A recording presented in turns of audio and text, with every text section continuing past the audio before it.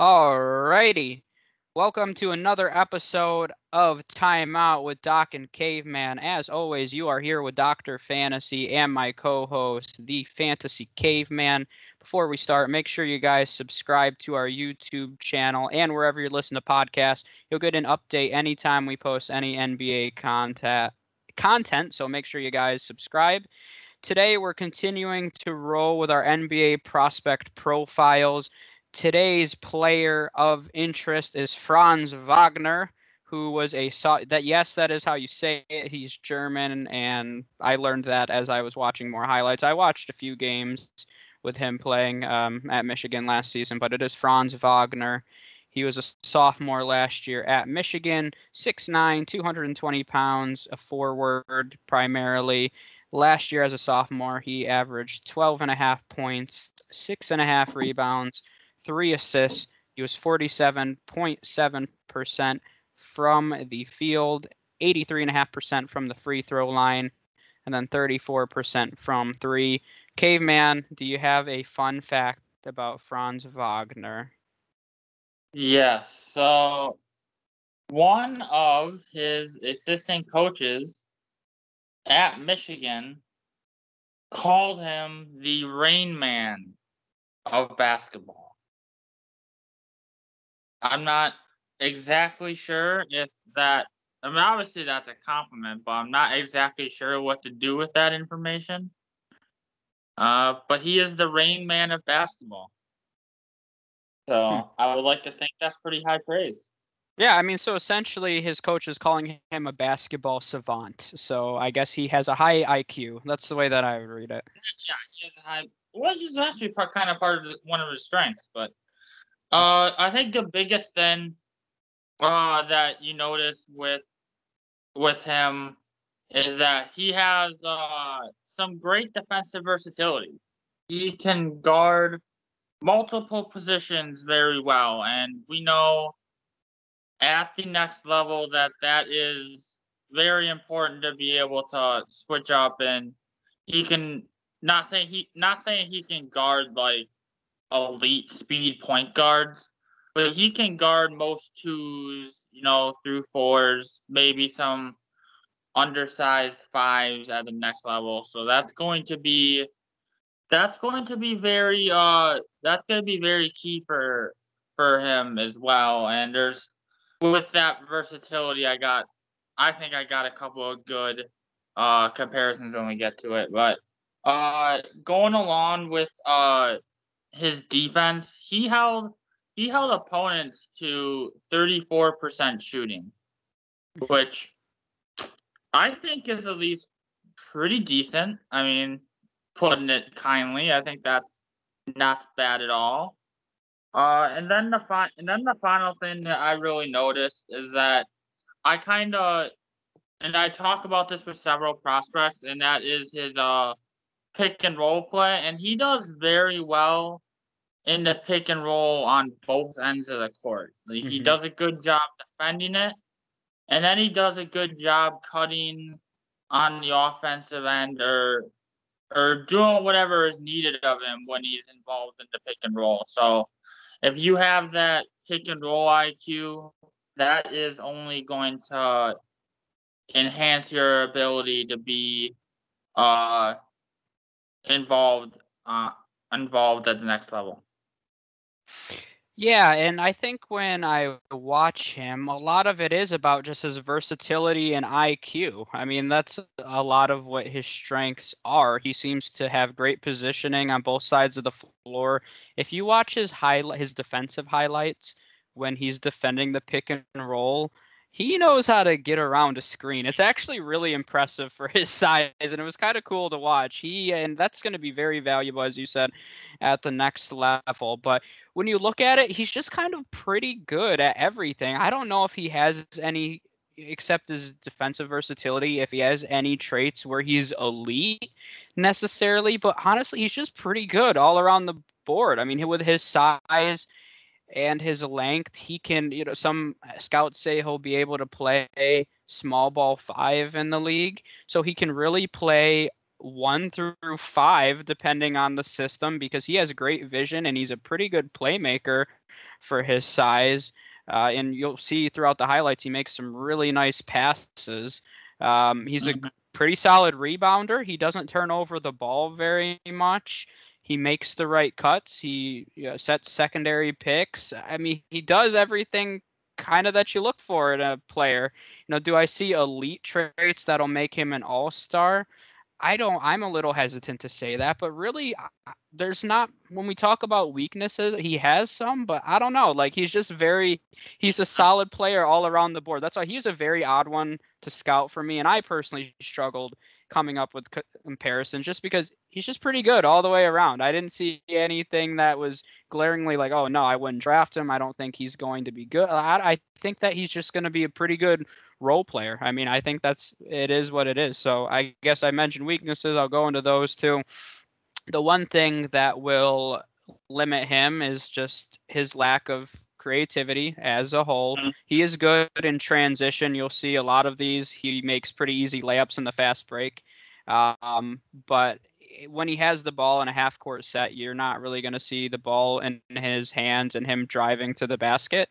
It's just that's not what his game is. So I think part of that is he's not the quickest player in the world, but quick enough to where he can defend many positions on the defensive side, but you don't really see him use that speed, and it's more quickness. I wouldn't call him fast, but his feet are quick. He moves his feet quick, and I don't see him use that on the offensive side. One of the things that I thought was a little interesting is he shot 47% from the field, but he only shot 38% on 2-point jumpers, which is actually a pretty low percentage for 2-point jumpers. And that was just a deeper stat that I found somewhere. So you talked before, and I always think it's a good point because his percentage, even his 3-point percentage, was below average, but he had a really nice free throw percentage, and he has good form. His mechanics aren't all out of whack. So I do think he has potential to at least be a league average 3-point and jump shooter in general. So I don't think that's a huge concern for me personally, but it's more of the explosiveness, and I think that's really going to limit him being a top end all-star caliber player. I think he's just a solid rotational player. He's going to be a high-level defender. He'll do little things that win you games. He's going to hustle. He'll be in the right position at the right time, but he's not going to be the guy that you say, hey, I need you to get me a bucket to win us the game. And he's not going to drive to the basket with ease in the NBA. Yeah, you make a couple of good points. Going on his shot, it doesn't need a lot of work, but if you kind of watch him, his release is a tad slow. I think it could be now that I think that's a minor tweak that might not take a ton of work to correct. It's not like he needs to overhaul the shot or anything. It's maybe just like a minor tweak. And the other thing I would say about him is the fact, and you mentioned the fact that driving to the basket is not really part of his game. But if you watch some film, he had a lot of opportunity to drive to the basket because with all the space that was in front of him, and he just didn't really drive to the basket. So I think what could help him vault himself into the next category of player at the next level is be like a little more like assertive on the offensive end. Not that wasn't really his game in college, but if he could become more of a force driving to the basket, I think that's what could vault him from like a high end role player to like starting to make like some all-star teams. If he becomes more assertive driving to the basket, I think that could vault him into the next category. Yeah, and I think that's a good point. Maybe that's a lack of confidence on his end. I think sometimes that's what it is when you have the opportunity to drive to the basket and you don't. For me, I always see that as a lack of confidence. So maybe that's something that he's going to have to work on at the next level. So let's go to ideal fits. This is one we mentioned him being versatile like 500 times. So once I don't know, I struggled with comparisons and with the fit because I think that he could kind of fit anywhere if we're being honest about it. So you really just have to look at the teams that need some solidifying on the defensive side of the ball. And teams that are maybe a little wing needy. So, Charlotte comes to mind. They could use another wing. Washington could use a wing and some stronger defense. I had the Kings as well. I believe they picked number 9. That seems a little high for me. I think he's more of like a 14 to 20 guy in my opinion, but the Warriors pick 14th as well. I think that his versatility could fit in. So those are the 4 that I had: Charlotte, Washington, the Kings, and the Warriors. Yeah, those are all. I had the Warriors down too. I also had Dallas down as well. I think a pairing, especially with him, his defensive versatility would pair up nicely with Luka's lack of defense, to put it kind. And the fact that he's excellent in the pick and roll, that can work well with Luka as well. So I just think Dallas would be another team that I think he would fit very well, especially if he tweaks his jumper, fixes his jumper just a touch, and you give Dallas another. If he becomes a serviceable 3-point option with his defense in Dallas, I think that would be a great compliment to Luka. Yeah, no, and I think that's a nice point to make as well. So let's go over to the NBA comparisons. And like I said, I struggled, so I'll just mention a few of the names that I had. Offensively, I don't think that we made a point of it enough, but I think that he can be I don't want to say secondary ball handler because I don't know if he's the strongest ball handler, but he is a great passer and has great vision for his size. So the first name that came to mind offensively was Deni Avdija, who we did a episode on last year, and that's kind of the trend. And I think it'll be cool as we do this throughout the years, as I see similarities in players' games that we did last season.